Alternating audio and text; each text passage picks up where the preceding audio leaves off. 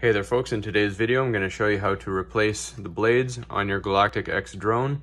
First thing you want to do before you service it is make sure that both your remote and the drone itself are powered off so there's no accidental injury or flight.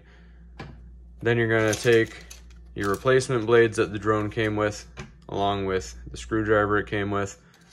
You're going to make sure you have the right blade. So we're going to show you with the orange ones here. So all you have to do is look for the small screw, which is right here.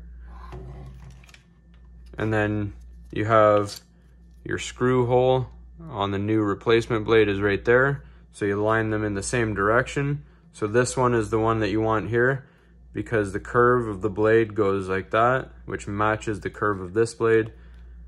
If you take this one and face the screw hole towards you, just like the screw hole is here, it's actually facing in the wrong direction for the curve. That one is for this blade here.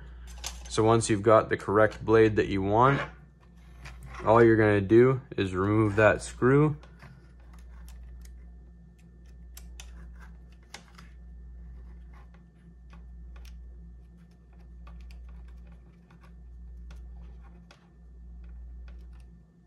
So once you've taken the screw out, before we lose it, I like to put it part way into your new blade.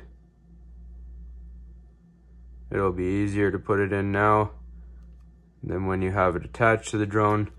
There's part way like that, that'll secure it. Now make sure you don't lose the screw. Now you're gonna take your blade, pull up and it'll come off. Now if you look, when you go to push your new blade on, this shaft actually moves up and down.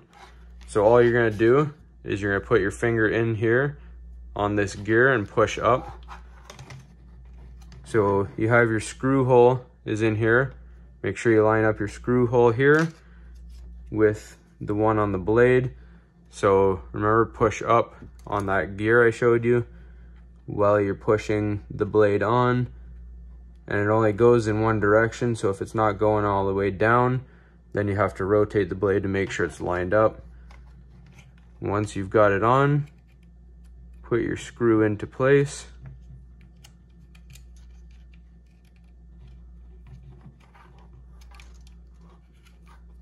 Just like so.